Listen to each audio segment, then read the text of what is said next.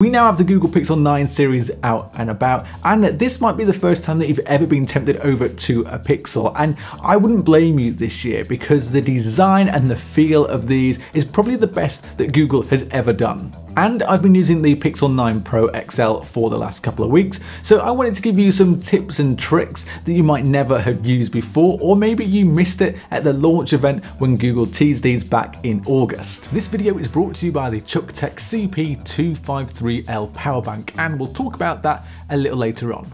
Let's start with the best feature hands down for the Pixel 9 series, and that is Gemini Live. And if you haven't used it before, then you need to go and try this. Essentially, Gemini Live just lets you have a natural, free-flowing conversation with Google's AI, and it feels almost like you're having a chat with a real person. You need to activate it by triggering Gemini, which is now your assistant by default, and then hit that small live button in the bottom right. And when you first open it, you can select between 10 voices, but I found Ursa to be one of my favorites, but you can change this in your settings at any point. And as soon as you've selected that voice, you're ready to go and ask it a multitude of questions. It's really conversational, and you can just interrupt it at any point to ask it anything that you want. It can't access certain phone features like calls, messages, and calendar. And if you want a more deeper look into Gemini Live, we've done a video on this, so just click the video in the top corner and you've got to try this because you'll be seriously impressed.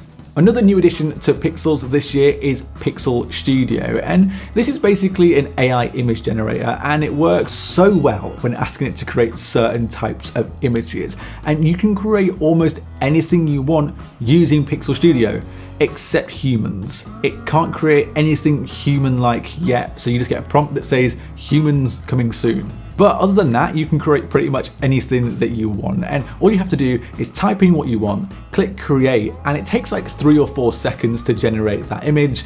And then it will give you a pretty good idea of what you asked it. It will though only give you one image at a time. So if you don't like what it's generated, you have to go in and do that again. But then once it has given you a couple, you can swipe through those images and decide which one you like, and you can save it to your gallery. You can change your styles as well if you want into things like anime. And I found this so cool when I asked it to generate Pokemon. Like, it got the Pokemon accurately, and if you select the anime tab, it looks like something that has come directly from the TV show. Like I mentioned, you can save these to your gallery and share them pretty easily, but there's no watermark on these images to say that it's been generated with AI. So maybe something that Google might want to add, but at the moment, no watermark. You can share these as freely as you like. Sticking with new, and this time it is Pixel Screenshots. So this is a new app from Google, and it basically helps you collate your screenshots into one place. I have so many screenshots of things, and they're just so many that I just can't be bothered to go back through them because it takes too long. But with Pixel Screenshots,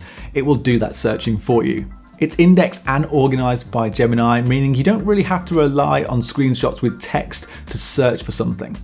You can search for anything that you might have taken a screenshot of. So if you're searching for new trainers and you search trainers, it'll throw up everything related to trainers that you've taken a screenshot of. And if you did the screenshot on Chrome, you can actually go right back to the link by clicking the Chrome icon within the Screenshots app. I need to spend a little bit more time with screenshots to go through it all, but it is impressive. Like, it will even give you information and the name of the item underneath in the details of the screenshot. You can also create collections inside the app to make it easier for you to access any of your screenshots that you might want. Sticking with AI features now that Google brought to the Pixel 9s this year, and there's a couple of camera ones that you might want.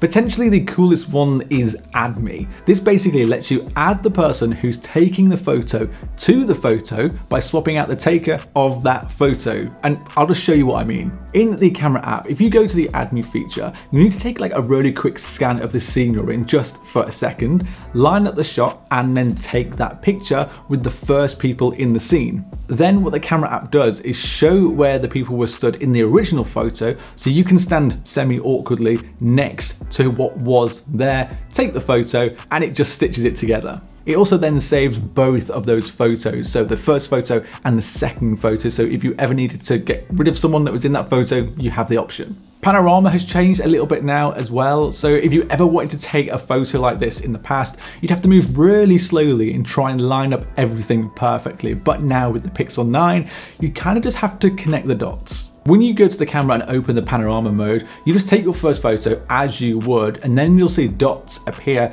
where you have to move the camera towards. It'll then take these photos automatically, and you can move at a more normal speed and don't have to line things up perfectly. After a second, you can view that photo, and the Tensor chip with some AI magic does a really good job at stitching these together. Next is Google's new weather app, and we know already that Google's UI on their weather app is probably one of the better looking ones on Android, but now they've made it even better. It's basically a page of widgets now that you can customize the order of and make it feel a little bit more personal to you. You can just drag and drop anything anywhere. So if sunrise and the sunset are important to you, you can move them up to the top of the app along with something like humidity. This does though have to go under the hourly forecast bit, as that just stays there by default. But there is a new AI weather report at the top of the screen that essentially reads the data from the app and gives you a summary of the day without having to scroll through anything. It doesn't give you a ton of information, just a few bullet points, but this has been pretty useful. A new feature to the Pixel 9s this year as well is Call Notes, and Call Notes gives you the ability to record your calls and then transcribe them and then summarize them on your Pixel. This isn't on by default, so you need to go to Settings, Call Notes, and then activate it there, and depending on where you are in the world, you might not see this as a setting that you can turn on. When enabled, all you need to do is tap Try It when you get a call, and then when that call is recording, there'll be an audio message that says this call is being recorded, so the other person who's calling you knows that they are being recorded. Once you're done, to see a summary of that call, you need to go into the Recents tab on your phone app, and then you can tap the View Full Transcript option, but you might have to wait a little bit of time before that shows up. This is where you can view the entire transcript, or you can listen to that recording that was just made, and you can also share the WAV file that was recorded of that phone call.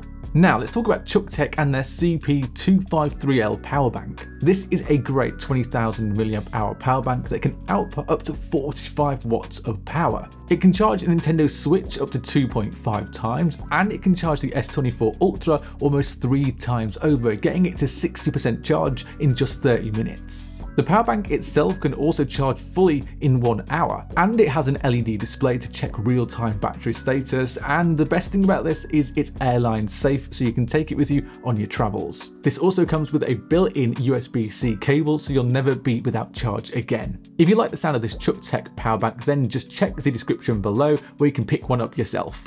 And that's a load of those new features for the Pixel 9. But like I mentioned, if you've come over to Pixel for the very first time this year, I'm gonna give you some quick fire tips that I think really just enhances using a Pixel phone. Quick tap is something that I use every day, and it's basically a double tap of the back of your phone, and you can open pretty much any app with this. So I have it set up for the wallet so I can get to my gym code quickly. It's hidden in the gestures, but if you just go into settings and search quick tap, you can then set it to a few different defaults like assistant or to take a screenshot. But like I mentioned, I use this every day to access my wallet, and it makes it really easy to switch between cards. Next is creating AI wallpapers, and sometimes I even forget this is here, but it's really simple to use. If you just long press on the home screen and then head to the wallpaper settings and then select more wallpapers, you can play around with those AI wallpapers. It can actually create some pretty good wallpapers, but it is a little bit hit and miss. And if you fancy, you can actually swap between a few styles. So for example, you can swap to night, mineral, soft focus, and then there's some preset options within that style. But for me, they are a little bit limited. And if you like one that the AI creates, just set it as your wallpaper. You can also, in AI wallpapers, create an emoji wallpaper if you really love emojis. You can change between colors, patterns, and those emojis that you want to use. And some people might find this quite a cool feature for their background. It's not for me, but I do know people like it. And the last two tips are things that I use every single day. And one of them, if you use a bigger phone like the Pixel 9 Pro XL, one-handed mode is going to come in really useful. You can just swipe down on the home bar and have that screen drop for you rather than having to stretch up to it. And if you want to do this, just go into settings, of course, search one-handed mode and literally turn it on. And you can either make the top of the screen come to you or have it set up to have notifications open, which again is really useful. And for the last tip, this is my all-time favorite feature on Google Pixel phones. It is now playing. If you've never used this, then when your phone is locked, it will just sit there and listen for music that's playing around you and show you what that song is on the lock screen.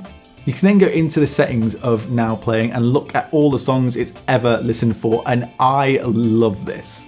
You can set it up when you first set up your Pixel, but it's easy to miss. So if you did, just go into settings and search now playing, turn it on, and you'll experience the best feature ever on a Google Pixel.